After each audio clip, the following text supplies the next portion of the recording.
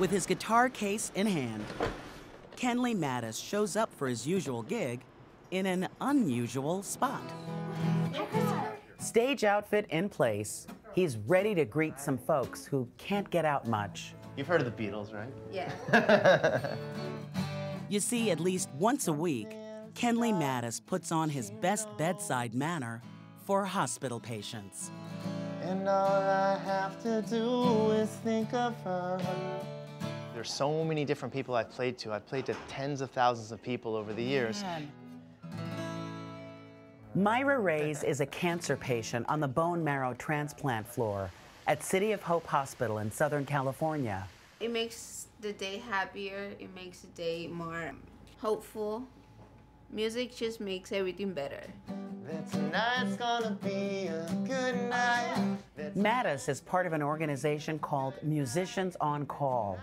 Like doctors making rounds, the nonprofit group has been bringing musicians to hospitals all over the country for almost 20 years, including some big-name musicians.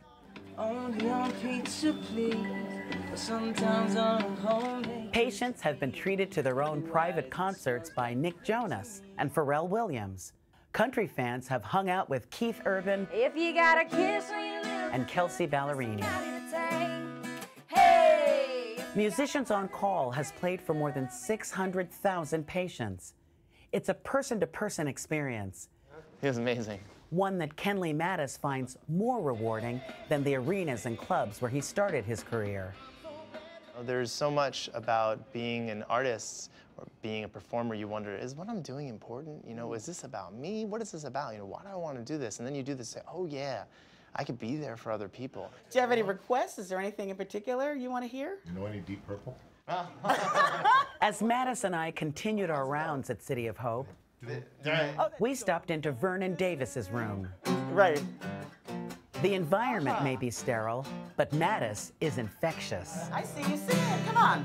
Come on, baby, light my fire. Even the mess ups are cool because it's really about being them. Oh, I messed that up. You know this part. You know, you want to sing with me. Oh, you know it. Well, just that. When they're happy, we're happy. Karen St. Ange is a nursing assistant at City of Hope. We crack doors, you know, people that don't really want to come out so that they know that they can hear the music and it still makes them happy. I'm so thankful. I don't know what to say. Ah, you said it. I can't walk into a room and change someone's day. But as a musician, they could walk in and play a song, and 3 minutes later, that person's day is forever changed. I watched that happen. Pete Griffin is the president of Musicians on Call. In the beginning, we were knocking on doors saying, hey, this is valuable, this is important. And then what we've seen over the past 20 years is that the science has really caught up to what we're doing. And now the hospital is saying, well, this is actually part of the healing process. This isn't something that's just a nice thing to do, but this is actually helping our patients. We know that music makes people less anxious. Professor Matthew Loscalzo is a specialist in pain management at City of Hope. We know that people who listen to music and experience it deeply feel less pain. That is science. We know that with music, you feel less depressed. Don't you know you feel more energized. You feel more connected to something bigger than your immediate experience. And isn't that what we all need? Oh, this is where all the work happens here. Thanks for having us. We tagged along with country superstar Luke Bryan Tell me what got you. as he visited Lenox Hill Hospital in Manhattan.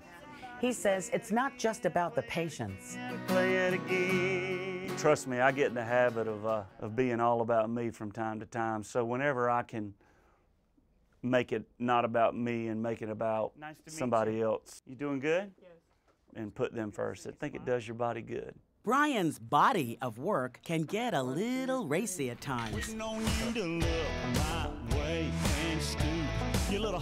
which can create an issue. All my songs aren't nursery rhymes, so when I have to play them for kids, I'll do a little editing on the spot for them. Oh my God, this is my song. I've been listening to the radio all night long. Back at City of Hope, a nursery rhyme turned out to be just what the doctor ordered, and Kenli Mattus was ready. 2-year-old Christopher Leal is a natural-born percussionist. You've been practicing, right? You've been practicing the tambourine? Yeah. So Mattus created a song on the spot. Shake the avocado, yeah. But usually it's just whatever's off the top of my, and then let's make up a song, Right. which is sort of the go-to if you have no idea what to do. Well, I guess you say Mattus had one last appointment on this day. feel this way. It's my girl. He visited Janice Victor and her husband Isaac, delivering a bit of healing and hope.